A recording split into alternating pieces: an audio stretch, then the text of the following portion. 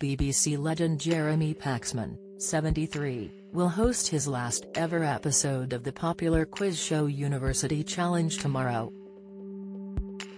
The established presenter and journalist has presented the show since its revival in 1994, before announcing he would be stepping down following his Parkinson's disease diagnosis last year.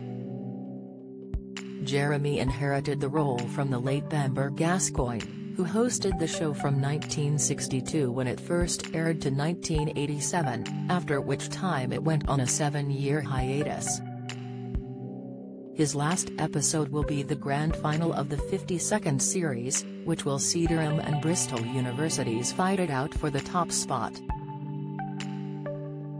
The current title holders are Imperial College London, who won the 51st series on April 4, 2022.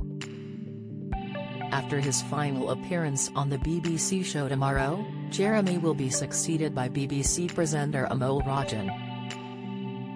Amol is perhaps best known for presenting the Today programme on BBC Radio 4.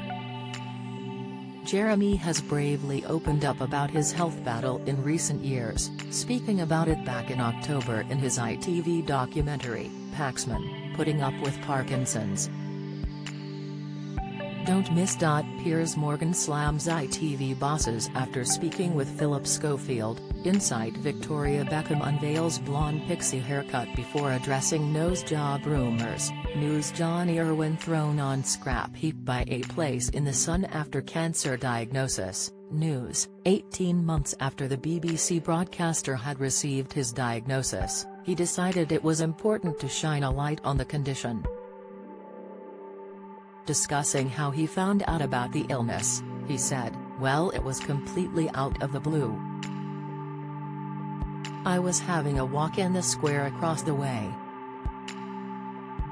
There was ice around and I had the dog with me. The dog was on a lead. The first thing I knew was when somebody was sitting me on a bench.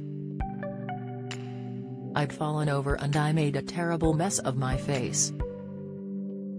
I'd gone straight down on my hooter,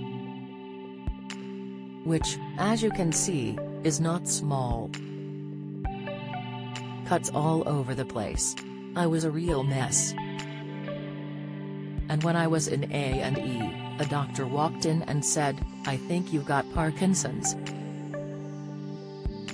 And it turned out that he had been watching University Challenge and had noticed that my face had acquired what's known as the Parkinson's mask. I wasn't as effusive and exuberant as normal. I had no idea."